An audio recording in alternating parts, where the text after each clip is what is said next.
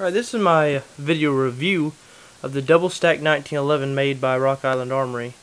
I was looking at the Para P14 1911. It's a double stack 1911, and you're looking at about $1,000 or more for that 1911. So I got to looking around, and I didn't even know Rock Island Armory was making double stack 1911s.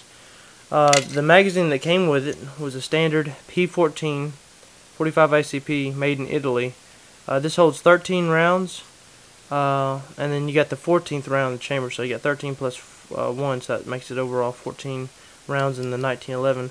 Now, you can find Metgar magazines that this looks like a Metgar, just don't say Metgar on it, but they actually hold 14 rounds, and then there's one that has a extended plate that holds 16 rounds.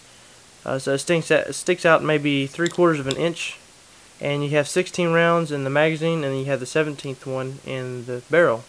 So you get 17 rounds of 45. That's what I'm talking about.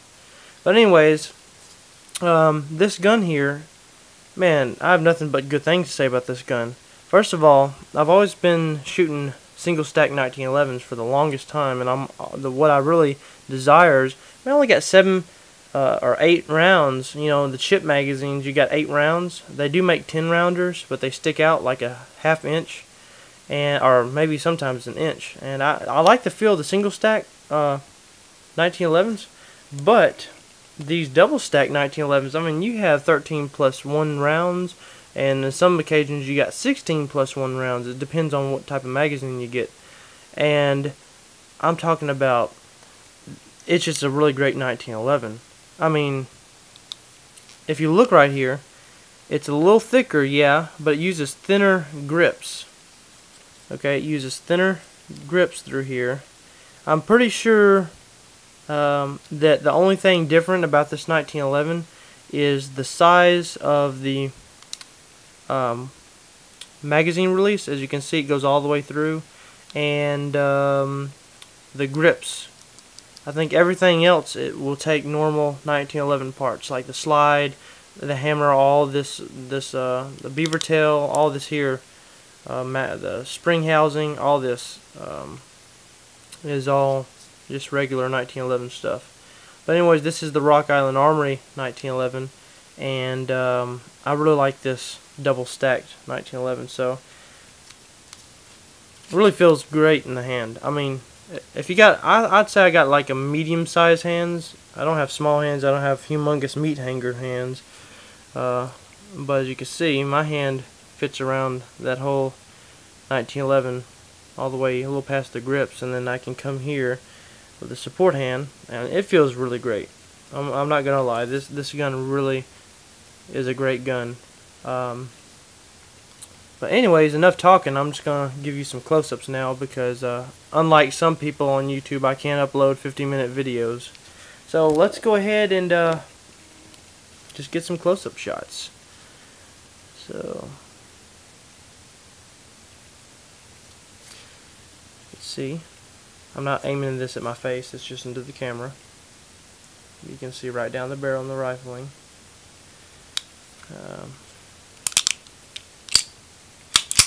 So open up.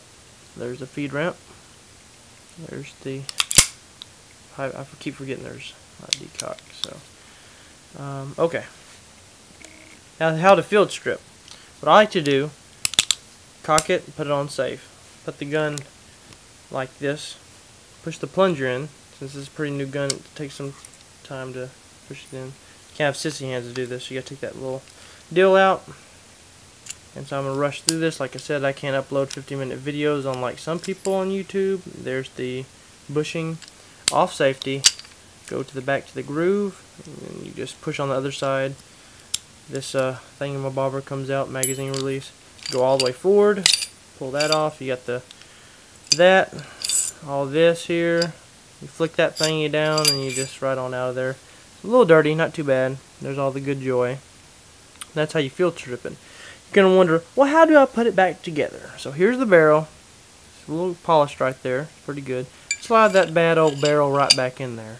And I like to put my bushing back on to hold the barrel in there. So I'm going to put that bushing in, turn it right there, lock it in place. And then I'm going to go ahead and flick that little thing up right there, and I'll put my little spring in there and guide. Oh, it's not really a guide, it's a half-assed guide, but that's okay. We're going to slide this back on the rails, hold it upside down sorta to get it all the way through, and sometimes that little mammy sucker in there, there we go. You got to match that little link that's on the barrel to this magazine release. You just put it in there like so. Didn't match it up. Okay, there we go. And then go all the way to that little notch. And since there's a big hunk of meat right here in this little area, because it's a double stack 1911, you gotta come further out with it. You don't go up, or else you put a big scratch there, and I call that the noob scratch. So you just pull it out a little bit, go right there and push it back in, and there it goes, click. You push this forward, put it back on safe, and then you want to take your little plunger. Now watch this plunger, okay? It's kind of dirty. You see all that dirtiness there? Not too bad. And what I like to do is just rotate. Now, I'm cynical about this. I don't know about y'all, but there's like little grooves in there, and I just like them going straight up and down, those little checkering, I guess. I just push it down like this, all the way down. I don't know why people need tools to do this. I just do it with no tools. And off safety, rack a few times, dry fire, dry fire, dry fire. Still holding the trigger. I rack it, let off the trigger, let it reset, dry fire. Come back, put the safety on while the grip safety is engaged. Okay, that's working. We take it off safety, hold it this way, the grip safety is working. Okay, that's good. And we know this pistol is all working good. So anyways, this here is the Rock Island Armory double stacked 1911. If you're considering a double stacked 1911 for around the $500 range, then do consider this pistol, because it's definitely a money saver, and high dollar 1911s are no better than the $500 1911s. Granted, there are some shitty 1911s out there, but I mean, that's only far in between. You can't really, I mean, in my experience, Rock Island Armory is a really great company. Made in the Philippines. That's the receiver there. Or the pistol, yeah, receiver. It takes the standard Para Ordnance P14 mags, but like I said earlier, you can get you some, I think Para Ordnance makes the 16 and 15 round mags for this, and they only come out maybe a hair. The butt plate's just a little longer, and then they have the actual 14 plus 1 round, and the butt plate's maybe a 1/4 inch longer than this, and you don't really notice that well. But anyways, like I said, it's a really great gun. There's my decock. Just while I'm doing this video with a 1911, some people say there's like this myth going around on all over the place about, does decocking hurt your gun? No, it doesn't. Okay, dry firing doesn't hurt it, because when you shoot the gun and the bullet goes off and the bullet goes down the chamber or down the pipe and comes out there, that's all a violent act. Okay, it's putting more torque on the gun than you dry firing it, so that doesn't hurt anything. As far as decocking it, if you decock it and let it slam into the half cock position, then yeah, that will damage your gun. That's like taking this, pulling the trigger while that's held back, and then you let off the trigger and just slam it into the half cock position, then that hurts that sear in there.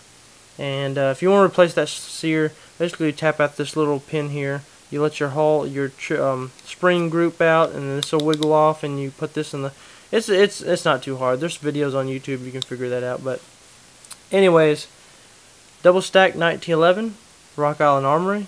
If you're thinking about getting one in the $500 range, then do have a look at this. And I'm running out of time here, so I'm just going to go ahead and let y'all get some in-close shots of it before my 10 minutes runs out. And it's a little oily, but that's okay. You can see down that chamber right there. Into the chamber. There's the firing pin in there. You can see it, because my camera's extra good.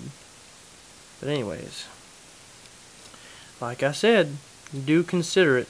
I mean, you don't have to take my word for it, but if you're thinking about buying one, at least go to the gun show and find one, and see for yourself.